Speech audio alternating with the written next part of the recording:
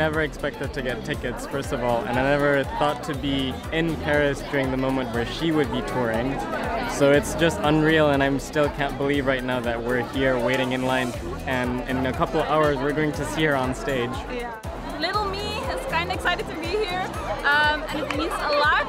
So we just got the chance to be here because a lot of Swifties didn't get the chance, and the fact that I am one of the persons who got to be here is incredible, and I'm so happy and so thankful for it.